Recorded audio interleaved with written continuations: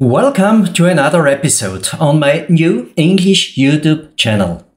In this short episode, I would like to tell you how you can quickly get a firmware update for your Solax components.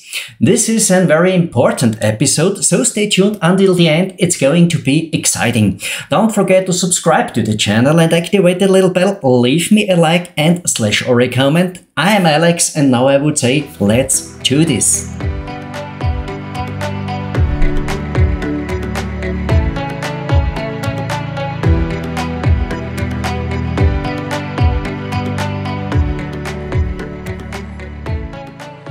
I just wanted to quickly announce that I have finally received permissions from Solax China to not only remotely monitor but also update all components of my customers and members of my German YouTube channel.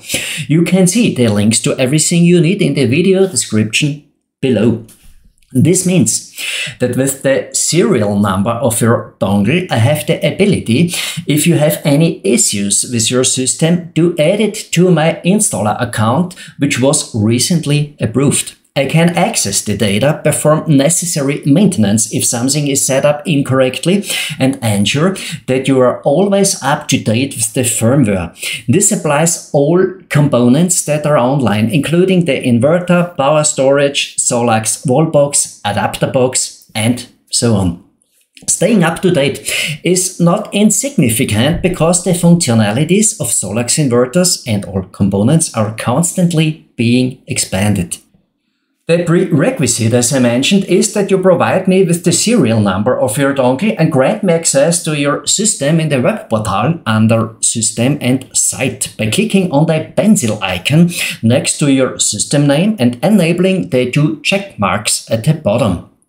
If you wish to take advantage of this service, please do not write your serial number in the YouTube comments and also refrain from sending it to me via WhatsApp or email. Instead, please use the corresponding form on my online shop, the link to which is also provided below in the video description. I offer this service to all my customers who have made a purchase with me, as well as to all my members of my German YouTube channel. The link to the membership is also provided below in the video description.